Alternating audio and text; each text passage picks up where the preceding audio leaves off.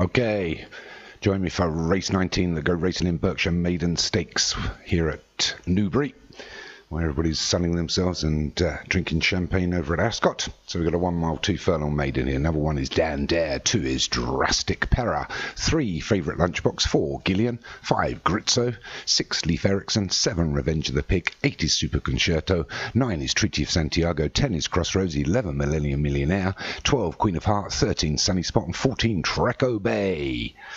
So they're already in the stalls. We're going to wait for the starter to get them away. Last couple going in. They're under starters' orders. And they're off. Over this 10 furlongs here at Newbury. As we're going to let them settle down. It's Drastic Para and Favourite Lunchbox have come out a little bit wide, but right out of the middle comes Gritzo and takes a 2 to 3 length advantage from the rest within the first 2 furlongs. So it's Gritzo that leads us. Jockey just done a little bit pull now, might have gone off a little bit freely. He's allowed the others to come back up now and slowed the pace right down as Queen of Hearts joins him. So these two now, I'm going to take them around this bend here at Newbury. Maybe by a couple of lengths to Dan Dare, Treaty of Santiago, Sunny Spot, although they're all being pushed along a little bit here. They've already been caught out by these two, Queen of Hearts and Gritzo.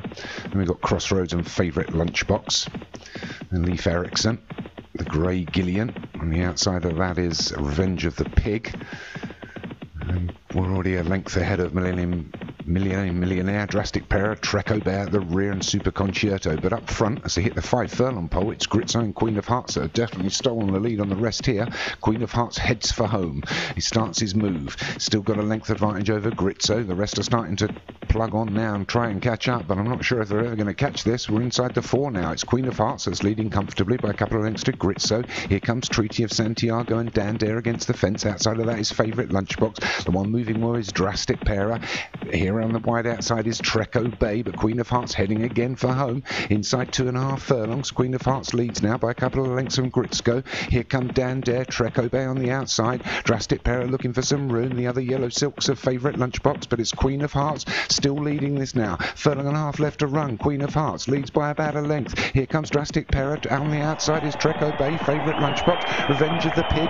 Drastic Para just doses in front now. Drastic Para from Favourite Lunchbox, Revenge of the Pig, Treco Bay, Favourite Lunchbox gets the lead from Revenge of the Pig. Favourite Lunchbox takes it from Revenge of the Pig. Great finish there. I think that's Favourite Lunchbox for Django. Can't see it being anyone else in the yellow silks, like serious, but maybe. I could be wrong. I think Django's taken that from Revenge of the Pig for Joshua Sutherland. Drastic Para third for Darren Thompson. Fairview didn't get into that. Long-time leader Del Hinton's horse ended up, I think, being last. So Favourite Lunchbox for Django takes it. Second is Revenge of the Pig for Joshua Sutherland, a new horse. Third is Drastic Para for Darren Thompson, also a new horse on the block. Fourth was Treco Bay for Graham Clutterbuck. Fifth was Sunny Spot for David Robertson. And that was the 5 and the maiden. Okay, let's get back to Ascot.